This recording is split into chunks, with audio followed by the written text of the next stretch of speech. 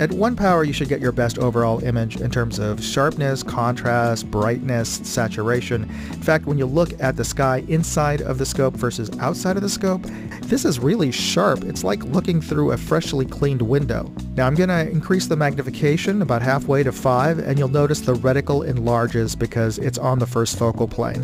We can start to see the stadia and markings of the long-range reticle come into view. Let's bring it up to 10 power, and we're looking at the peak of Mount Davidson over 1 kilometer away. Surprisingly, we didn't lose a lot of light. It's still pretty much as bright inside of the scope as it is outside of the scope. There is some chromatic aberration. I can see that as the purple fringe along the tree line as it meets the sky there. You can make out at near the bottom right of the Christmas tree there, that is a 30-inch tall trail marker sign, but that's a good proxy for an IPSC target at this distance, about 1,400 yards.